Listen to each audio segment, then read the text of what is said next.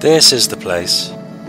I've been on a boat trip down the Nile, and it might sound superficial, but one of the things I liked most was the contrast between dry and wet. At least in that location, the notion of travelling too far from the river can give you shivers.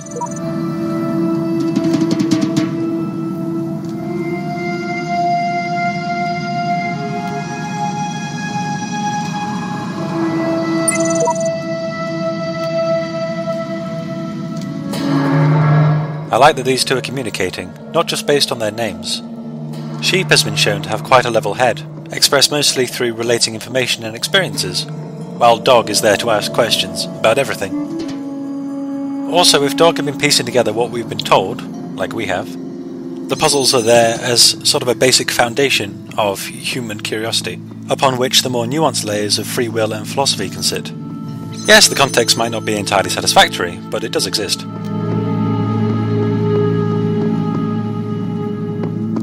This puzzle doesn't have anything we haven't seen before, apart from a feeling of being trapped. Some minor administrative detail then. The robot running towards us at the end of Hub B-1 was another Serious Sam reference. I should know better by now. There are these exploding men that run towards you while screaming, which I choose to think and may have been intended to be interpreted as leftover assets from the engine before it was adopted into this game, which has either sprung back up awkwardly through random chance, or by Milton's doing.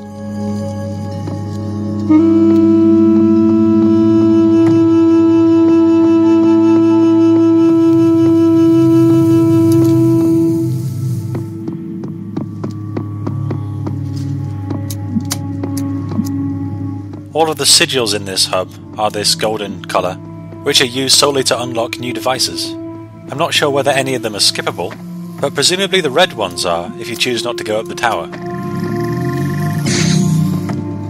And at least in the first temple, the red ones seemed a bit more difficult, so the game's got this multi-tiered difficulty scaling.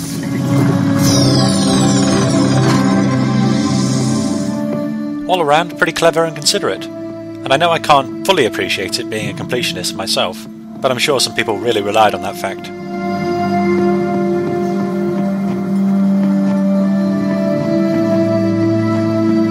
That large moon. You can't put it all down to fictionalisation. There is an optical illusion with the moon, where it appears larger near the horizon. I'm not going to graffiti an obelisk, I'm not a monster.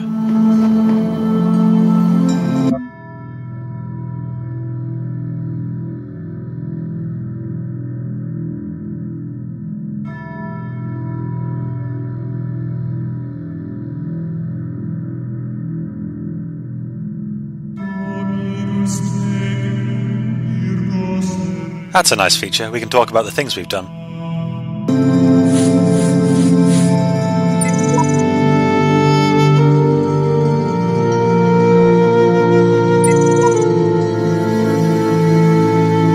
I can't remember whether I've mentioned, but the messages that you write do appear to those in your Steam friends list. So if I had any Steam friends, they could have seen me talking about axes without any clue what I was referring to.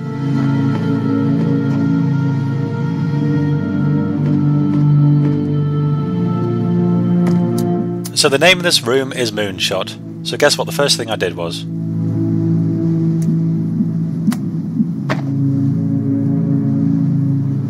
Pretty awesome. Doesn't actually let you solve the puzzle in this room, since there's only one connector.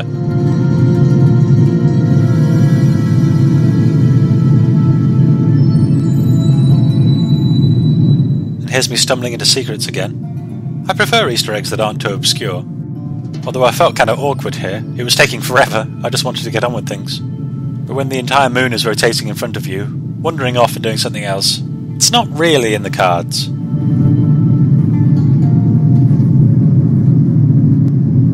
That's about it anyway. It's the Aperture logo. Portal reference. I think it shows a lot of confidence by the game creators. It's harder to make the comparison when the game beats you to it. Of course that only works if the game's any good.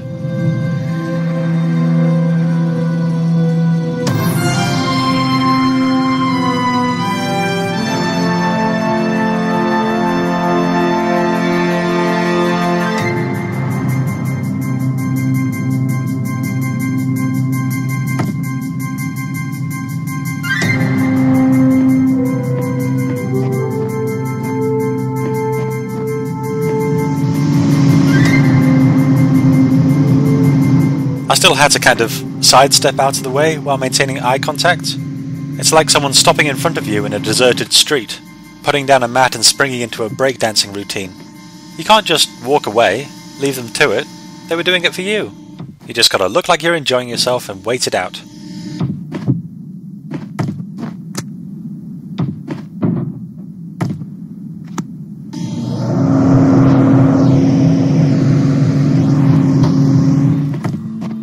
So boxes in the Talos Principle have a kind of inherent power of stability. Predictable, reliable boxes.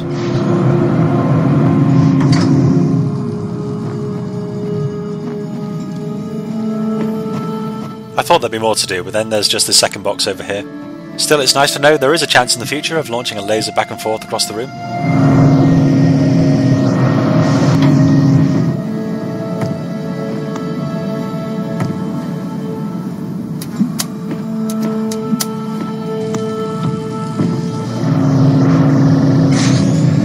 There is an option, I should mention, for having connectors retain the things they're connected to when you pick them up.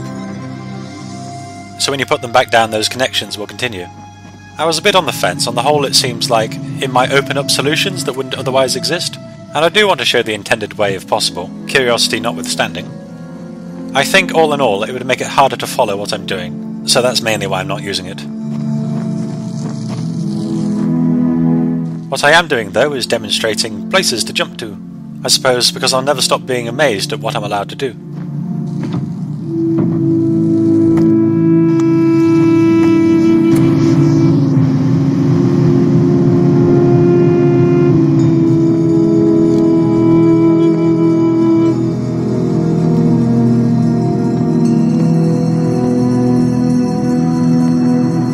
I heard a look around, as if to say, yeah, I could jump onto the wall over there and walk straight to the sigil, but I've chosen not to. Though in reality, the other wall is slightly too far away.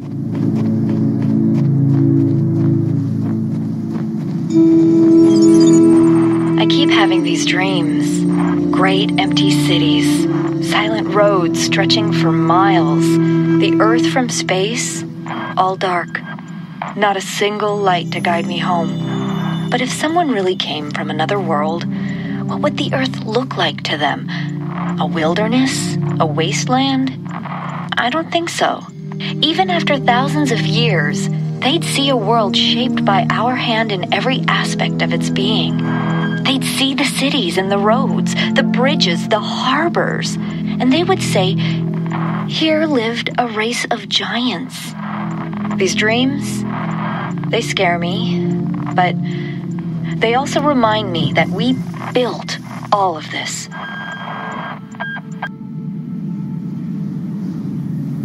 This room again, man on the moon, completely unrelated to the puzzle. Alexandra there, taking comfort in the legacy of the human race as a whole. I guess the apocalypse is a pretty good unifying force. If we're going to think about things in terms of us and them, why not think about us in terms of humanity, and them in terms of whoever comes next, or whoever travels here from afar.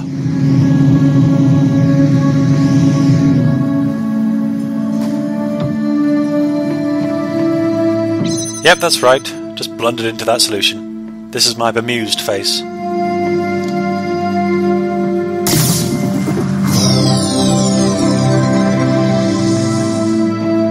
To my immense discredit, I didn't try and see whether I could blow a fan into the air. I'll try it next time, though I imagine the results will be boring. I found a pile of rubble. Also this key, but I was looking for a pile of rubble to stack this box on top of. Do some more climbing around.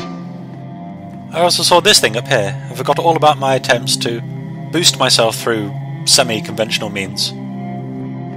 If you follow the pillars around, you'll see there's sort of a path, if I'm feeling generous. So excuse me a moment while I make a detour towards an almost entirely inaccessible object typically used to aid the observation of objects more inaccessible than itself. Which is actually true. We are talking about the moon here.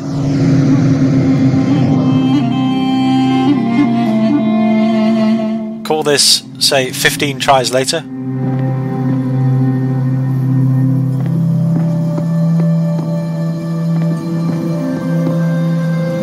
Yes, I can see the sigil was there. Sometimes sequence breaks aren't worth it.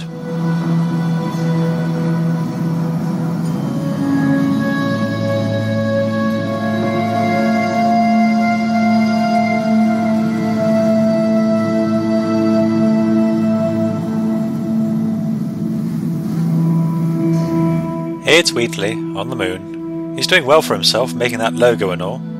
There's a question that's probably already been asked on the XKCD What If series. What if you shaved off half the moon? Well, probably global annihilation. It's usually the case. He did one recently answering the question, what if the moon turned into a proportionally dense black hole? The answer is marvellous. Not much. Things would get a bit darker, maybe a bit colder, but it would just be another orbiting body of the same mass, so big whoop. I decided to go for a wander, push the boundaries a bit. I expect I could walk around the entire perimeter of this hub if I wanted to.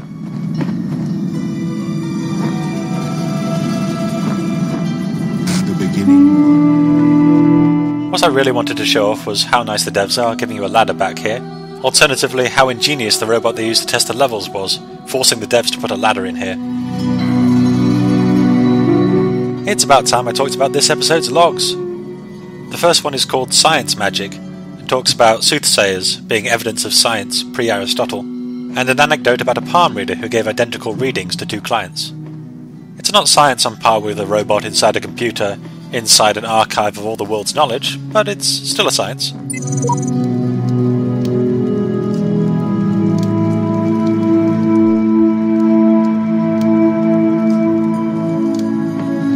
Faith is getting a bit evangelical, and seems to have thrown in the towel. Just like with this ancient science, they've seen the increasing complexity these puzzles are getting and have basically said, there's no way, it's impossible. Which is kind of where blind faith can lead you. It shouldn't need to be reiterated, but science and religion are not opposing forces. Trying to understand more about the universe should never be construed as spitting in the face of belief.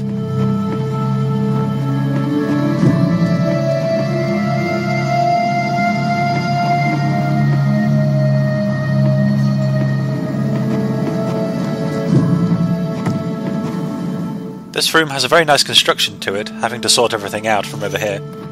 And even though my attempt at it follows the theme of this hub of me just kind of stumbling upon the solution, I can see it being quite tricky. That's not just me saying that. I attempted to point out there that the sigil was behind a barrier, so I'm going to have to reorganise these later.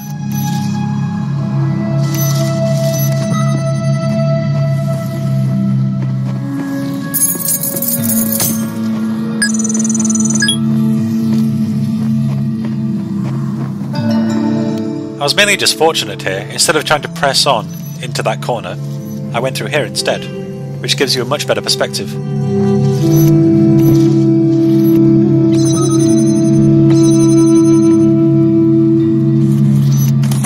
The plan here is to stagger these mines so that I can weave between them. Again, after last episode, I'm willing to try anything with these things.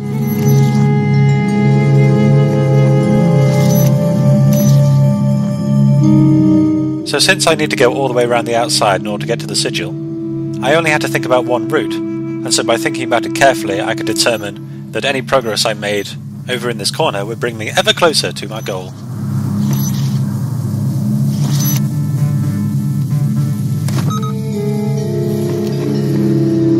All that's left to do is set up the rest so I don't end up at the end having forgotten something.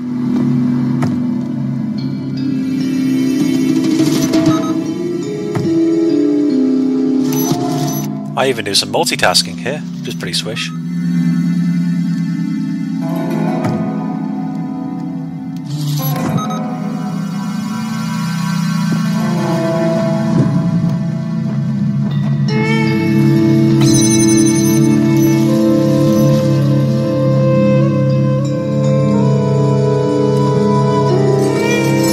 Some people will call it multi-failing, usually in a really smarmy voice, more like multi-failing. But I can't help myself.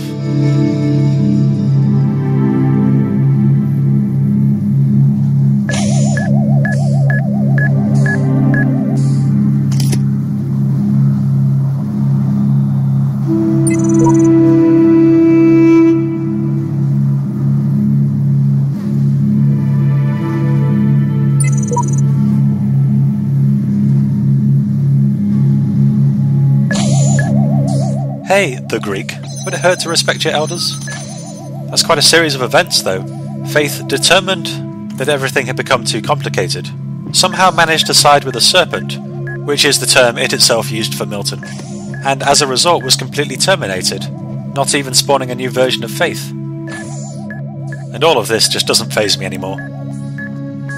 Faith's descendants were both sheep and samsara, so clearly whatever routine is responsible for choosing valuable traits thought they were on the right track. It's kind of odd sheep's response. I guess someone met their end here, considering the message refers to them. But we've already seen lots of versions of sheep. Whether the username is just being reused, or different version numbers can be almost exactly the same, is not clear yet. I mean, it's fairly clear by now that version 99 is not a unique version. But maybe that's the highest it could go. Perhaps there are more version 99s than all the other versions combined. So, while Alexandra was talking, I saw a blue glow to the right of the tomb. Roughly 30 attempts of this later, I managed to smuggle a box up to the wall. I mean, I'd already had to pull off the tricky landing to find the telescope, and there were steps right here. This seemed perfectly logical.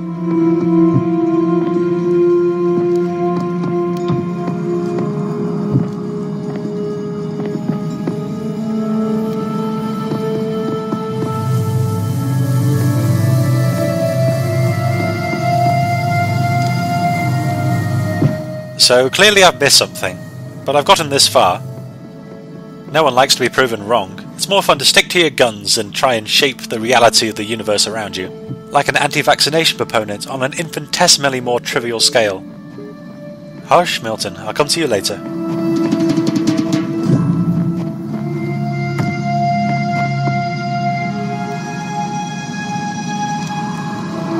There are 3 of these things in here. Seems like I should be able to get one of them out. Unfortunately, having a box would make things far easier.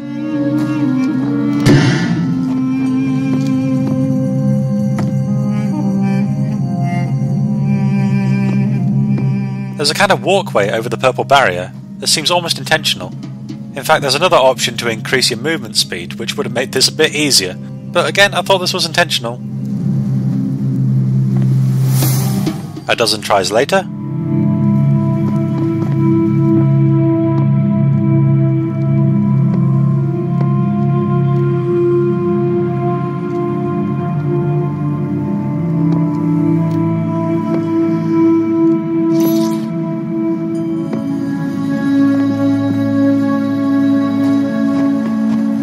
You can't say I haven't been earning these bonus stars. So while I collect it, the second log is about weight loss, specifically how unnecessary it is when facing an apocalypse. I kinda want to ask what people would do if the end of the world was close at hand and irrefutable. I'm slightly worried too, but maybe that's unjustified.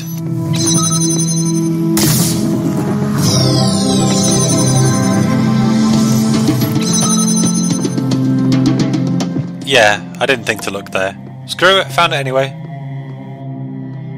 Yeah, I think if you think about it a bit harder, most people at the end of the world would do slightly more than trying to have a lifetime's worth of orgasms compressed into the last few days on Earth.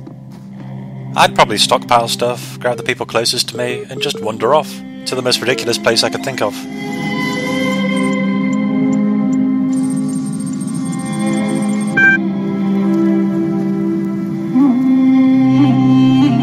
Only in theory, and it would need someone pulling the strings, but yeah, anything that can store memory would probably be bigger than your average planet.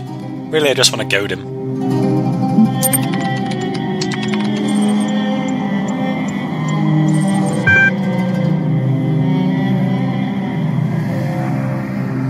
No, that isn't what I said. Out loud. You probably can't hear me, and I don't know whether I can speak. Same old shortfalls. Ridiculous, I say. Do not think I know not the deceiver slithering through the hidden words. His wisdom is hollow and born of despair. Do not let him tangle you in his webs of delusion. Have faith in me, and his petty illusions will fall away like nightmares in the morning's light.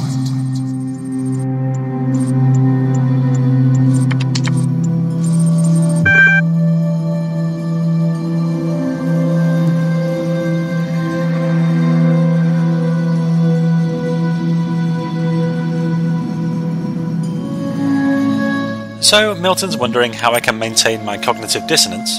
I feel like I'm just trying to treat it as a grey area.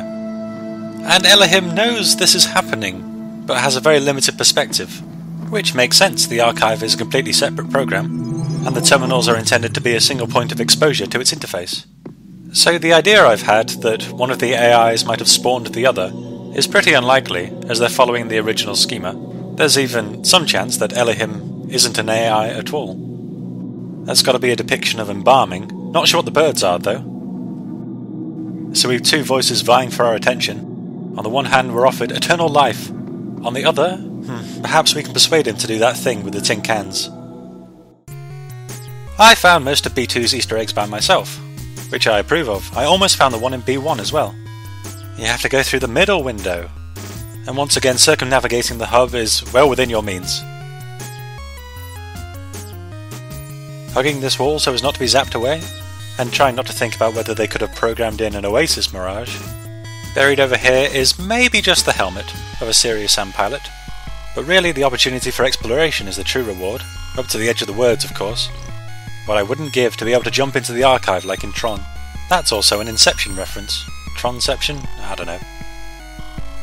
I've decided to play fast and loose with the definition of Easter egg by showing off the actually intended solution to getting that star. While I'm doing that, I can talk about the third log entry. It's another one of Arcadie's journals. He had a chat with Alexandra about the Talos Principle, Greek philosophy, and its relevance to the current situation. Out of all these, as he says, tens of thousands of files coming in every hour, the whole of human history, there's an awful lot about Greek philosophers. Avoiding metagaming, I wonder how Alexandra managed to have such a huge influence over what the archive is showing us now. That alone makes it feel like it isn't chance, it's an attempt to construct a narrative flow for every version that passes through.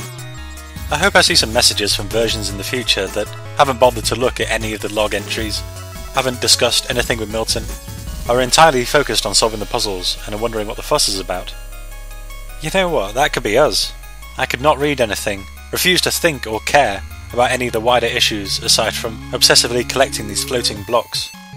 Make their project backfire entirely. Or maybe that's what they're hoping for. To completely inundate me with all this information, so that the only versions that make it through are the ones that ignore it all. If I'm supposed to be some sort of extension of human existence, I'll probably be more useful as a being that goes off and finds things, collects everything and then uses them to build walls and stuff, instead of spending all my time pondering the questions of the universe.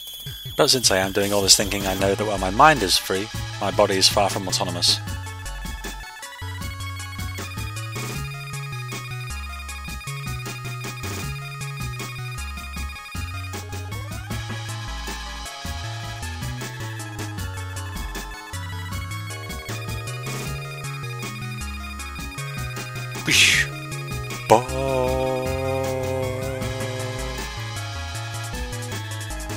I also found this by myself, just searched it on a whim. I don't know why I'm bothering to look these up.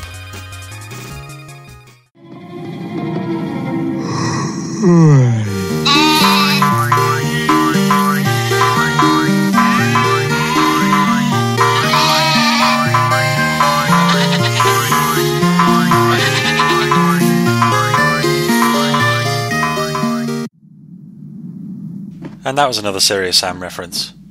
I kid. Philip K. Dick, androids do dream of electric sheep. And in my dreams, I naturally gravitated back towards the most beautiful spot.